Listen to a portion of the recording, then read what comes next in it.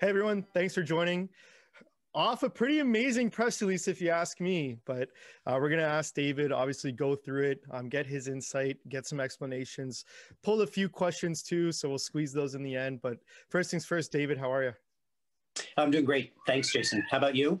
Yeah, good. Letting people know we are recording this on the 27th. I saw some people comment thinking we do all these things, weeks in advance. You can tell I've got a little pimple growing here. Things are different than the last time, even though the suit might be the same. But and I have COVID hair. My hair is growing, so you can tell I haven't had a haircut since I don't know when. There you go. So just let. By the way, just to be clear, 27th of January. Yes, 27th of January, of course. I'm going to let you intro it. I think you should take the thunder, so go for it. We'll go through some of the questions people will obviously already asked.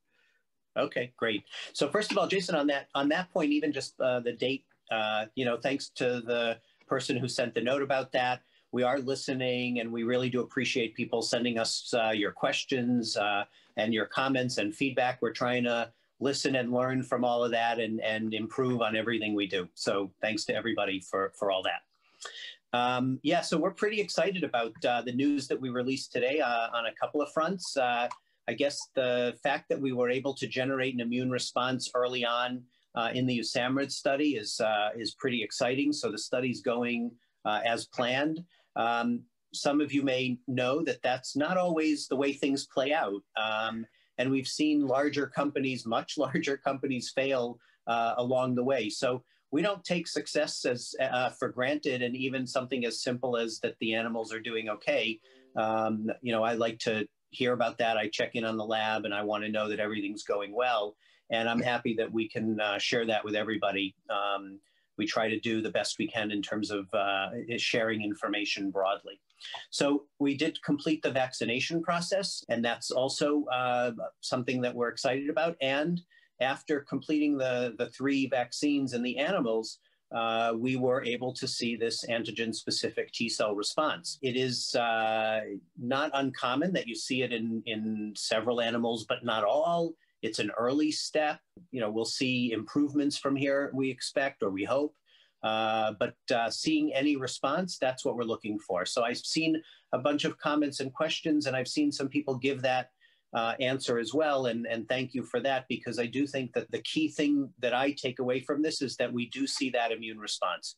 If we saw nothing, we probably would be okay with that because we wait for the next checkpoint. But seeing it gives us a lot more confidence that what we're seeing works, and also that the response is specific to our signal peptides. So that's an important point. So that was one part of the news, and maybe even more exciting than that was that we, in our very, very, very preliminary studies, we were able to generate a response with an oral delivery. Now.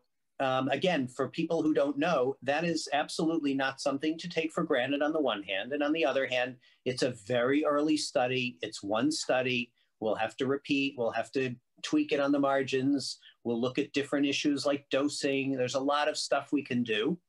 But if you think about what's happening in the world and where the need is, having something that can be delivered orally can be extremely meaningful to a lot of people in the world where they don't have access to the kinds of distribution networks and facilities that would be required for the other technologies, these mRNA technologies that are out there, where you need -70, -20, and so on. Again, this is very early. We don't know what the supply conditions would be. We're very far from that still. But if this works, again, if we're able to prove through repetition that we can generate the immune response, then this applies for our entire portfolio, both in terms of what we have, but also in terms of what we might develop. And we'd start looking at the oral delivery as a mechanism across the board for signal peptides. So we're really excited about that, Jason. I know, when we chatted, it seems like a lot of people read, the first 3 paragraphs and forgot to read the one about, obviously, kind of your preliminary oral kind of study and the success you guys had there. I mean, amazing. We've talked, you weren't extremely confident in previous videos expecting to see something where you're like, okay, like yeah, we see something, so we're moving forward, and that's fantastic, pretty amazing. You know, I hope people really realize the significance of that paragraph. Here, just to go through the press release, I'm curious. Saw people ask questions about, okay, now what are the next steps? You know, for people that aren't you know, a pharma, you know, pharma friendly or biotech friendly, do you want to walk through? Okay, cool. You know, the mice received the vaccinations. Now what? So on the USAMRIID study, Yeah. the next steps in an experiment like that are, after they've been vaccinated, we wait a period of time, and then we call it a challenge experiment. Then they're exposed or challenged with the virus, and then we wait to see how they respond and hope that the ones that received our vaccines do better than the ones that did not. So it's a fairly straightforward process at this point. We just wait for that full immune response to kick in. We give enough time for their immune systems to respond robustly, and then exposed to COVID. And COVID is a pretty strong disease, and so the results probably will follow in that spirit. They'll look that way. Got it. Cool. No, and I know you guys announced that you guys will, you know, expect to provide further updates in the first half of February. So Yep. awesome, just kind of getting that out there for people that might only be watching the video. So cool. Now talk to me, and for the people that are asking, okay, well, what's next from the oral side? Do you have anything you want to say? What is the next process? So that's definitely something that we're thinking about now, but the general direction is to figure out how to reproduce the results and do it robustly. As I mentioned earlier, this was a very, very preliminary experiment because it's just so unclear that one can generate an immune response from an oral delivery. So the fact that we saw it is great, and now we'll look to validate that result more broadly. We can do that in a variety of ways. We may look at different doses or different regimens. There are lots of different ways. We are now regrouping to see exactly how to proceed with that, and we'll make those decisions. And then when things are finalized, we'll make announcements about what we plan to do. Awesome. No, cool. I think that's a great update. Again, amazing. Congratulations, you know, seeing that and announcing that in your press release. One thing I do want to mention, I see some people talk about, you know, wording, talk about press releases. I want to say, you know, the press releases, and, you know, David, you can confirm and even add on top, the press releases have to go through, you know, IROC, so go through regulators, go through legal counsel, and then of course they go public. David, is anything you want to address there? I know sometimes, you know, people ask questions, but, you know, we are put in a very tight, I guess, framework that we have to follow. Anything you wanted to mention on that? Yeah, look, this is what is involved in being a publicly traded company, and we appreciate the rigor of the regulatory environment. By the way, we approach all of the aspects of our business in a similar way with very high standards. So we're doing this on the science, and we'll do it on legal and regulatory in all of its aspects. So you know, we review and we formulate our press releases in a way that we feel reflects in a precise and accurate way what we think we're seeing, for instance, on the science side. So we don't ever want to overstate what we're seeing. We don't want to understate it either, but we are very careful and conservative and respectful of this, of the rigorous regulatory environment, but also what we owe shareholders. We owe transparency, which means not necessarily saying everything. It just means being clear about what we think we've seen or what we know, and also clear about what we don't know. We're not trying to, you know, convince anybody of something that we're not seeing. And hence our caution on what we see in the oral experiment. What we see, it's very preliminary and very encouraging, but preliminary. Yeah, we want to make sure we're careful and balanced. Awesome. Awesome. No, I think that's a great answer. And we will get into warrants and some other stuff here quickly. I just want to, do you want to sum up the rest? Curious, of course, saw some questions of people, you know, maybe that aren't understanding how significant of news this is. Do you want to kind of let people know from your feeling, obviously, as the expert, as a CEO, you know, how strong of a news release this was? And, you know, obviously we keep talking about the oral experiments. Was that a big highlight of this news? Yeah, I think the USAMRIID being on track is really important because that experiment matters a lot. And if we can prevent those animals from getting COVID, from getting sick, that's very significant and a really important proof of concept for us. And same thing on the oral. I mean, achieving just a very small result like this is very important because it would have been as easy to achieve the opposite. We would have still considered what to do next if we had seen nothing. We would have looked for other ways to generate the immune response. But the fact that we could see it from this very simple and crude way means that we can now advance into other ideas.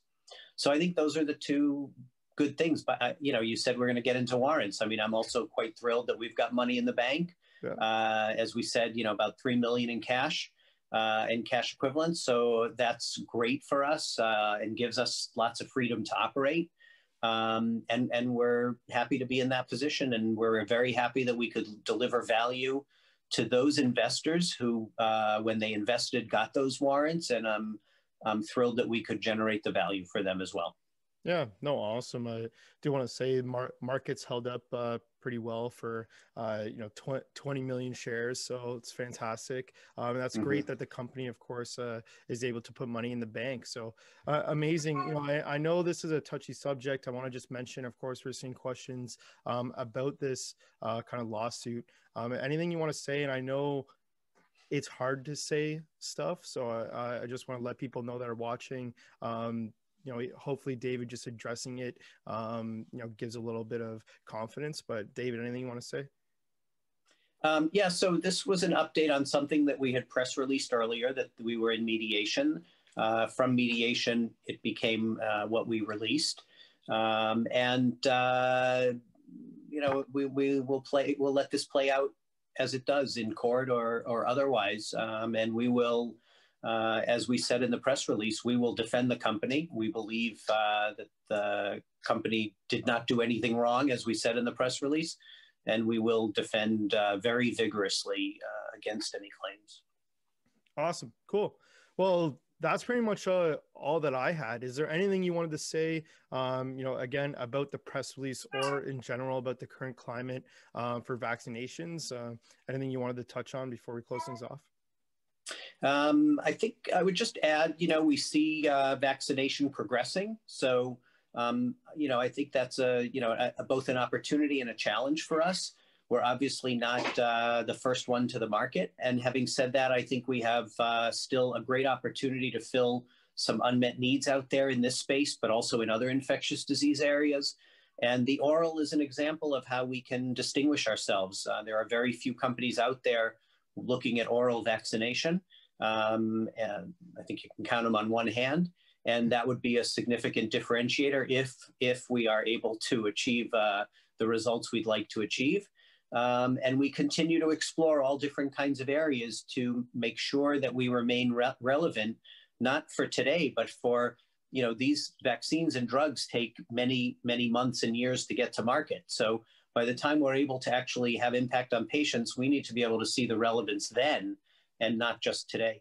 So we're working hard to make sure that we return that value, obviously first and foremost to patients, but by doing that for patients, to our shareholders, whom we appreciate very much.